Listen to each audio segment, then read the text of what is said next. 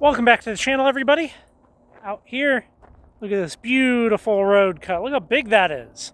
So, I am in Northeast Washington, right outside of Kettle Falls, and actually, that's Kettle Falls right there. And there will be, of course, a GPS pin to this exact location. But this is a spot that we've gone to before, and I wanted to show you some of the neat material that's here. And I'm here to look for a very specific piece for a display that I have going on. And it should be a lot of fun. Let me flip this around and show you what we can pick up here. So this location that is about 3 blocks away from kind of downtown Kettle Falls. You can see we got this huge cliffside. Who knows what's up there? Really what I want to focus on is some of the very interesting sulfide mineralization that you can find here on these rocks. Now the reason I want this is because it's very UV reactive stuff. And it looks really, really cool under the UV light. Of course, it's way too bright out here right now for me to show you. But we're going to be collecting some pieces here, and we'll take it home and check it out.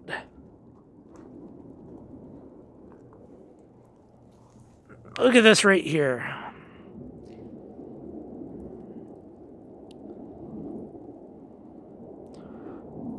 That almost looks like some kind of zeolite, actually. You can see all throughout this stuff like this right here.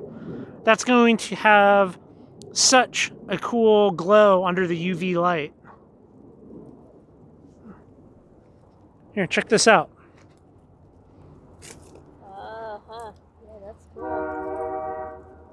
cool. Don't have to usually deal with train sounds in the video. Look at this right here. Wow. I haven't seen anything like this here before. That's like a quartz-lined vug almost. Like some kind of seam. I found something that almost looks like crystal. Huh. That's pretty cool. Yeah, I should have brought some newspaper. I like that. That's a nice little piece. This stuff right here, you can see all these little crystals in this. It's almost like some type of zeolite, but I'm not exactly sure. You know, zeolites are one of those things that's very difficult to really be able to like identify, you know? And this stuff's obviously really loose, like and crumbly, like I just kind of broke that apart, but it can still be very cool. Look at that. Yeah, that's cool. That'll look really good. Let's take that, and we'll take this boulder right here. Probably yeah, a little over 3 feet.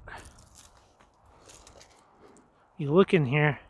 There's all kinds of really cool crystallization happening. Some piece that somebody just left here, or just naturally kind of broke off. But yeah, like the whole thing. You know, it's all. I would love to come out here at night with the black light and just see what you can see out here. It'd be so cool. I mean, there's so much to check out, but that implies that I'd have to be out here when it's dark, and well, this isn't exactly close for me, you know? Well, I don't know where this came from up there, or if it was put here by someone, but definitely got a piece. Oh, that's heavy. Got this piece of serpentine here. You can see that glisten. There we go. Yeah, that's serpentine. That's your classic Stevens County kind of blue, green serpentine.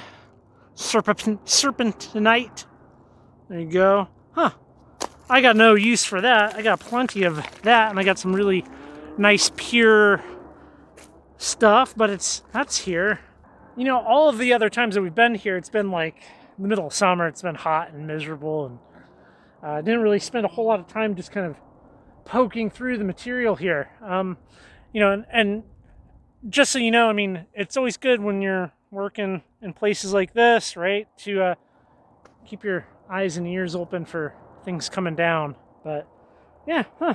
So there must be some serpentine up there, which I guess, sure, why not? That's not unheard of. So I'm not 100% yet. I would have to really do some verification work, but I think that this white stuff that you see out here is aragonite, which is like a calcium carbonate. I'm not 100% on that. You know, it's one of those things where you really kind of need a microscope. So I'm going to try to find a good little piece out here to take back for investigating.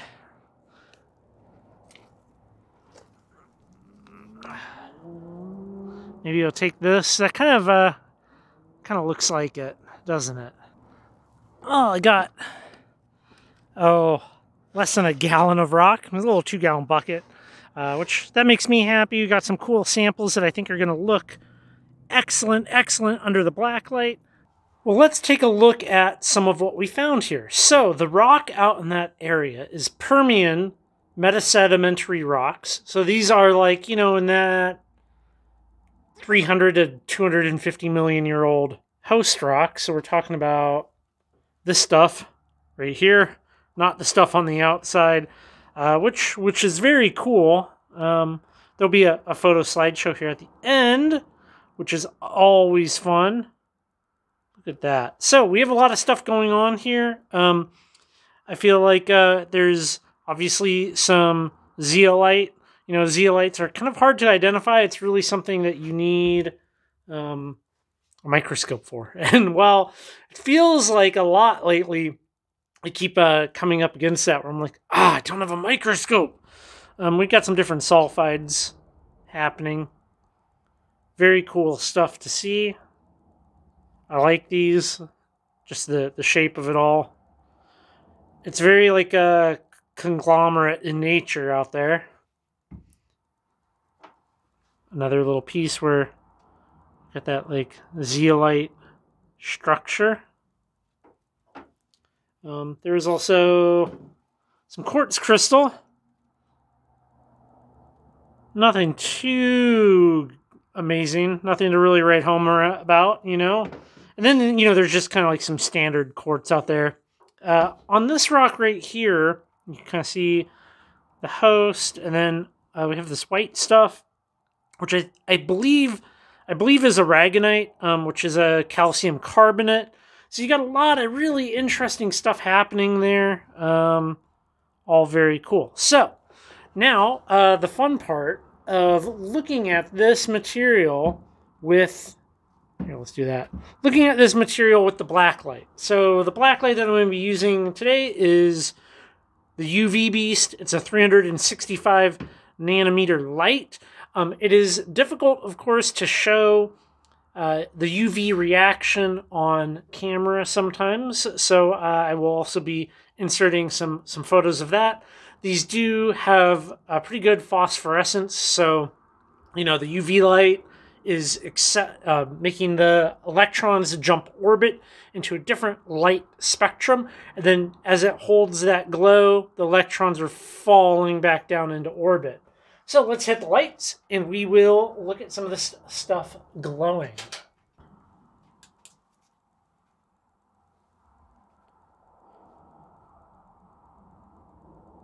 Check that out.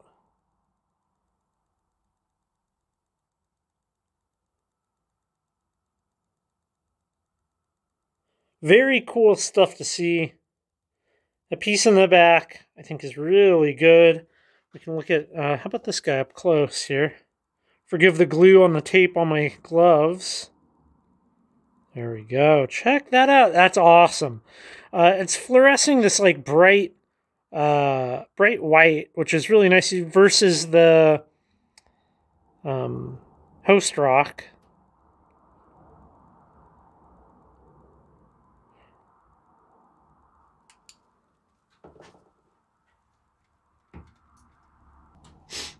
So it's a fun little spot. It's right in Kettle Falls, and well, you know, that's always neat to have something very quick and easy to access. And I have some cool pieces for my collection of UV reactive rocks and minerals. I'm going to build a really nice case here in the future, but right now it's not really a dedicated display. So, thanks for making it to the end, everybody. I appreciate it. Got a lot of great stuff planned for this summer, so stay tuned for that. And, if you're not subscribed, hit the subscribe button. You can go to the main channel page. We got over 200 cool videos just like this. Take care.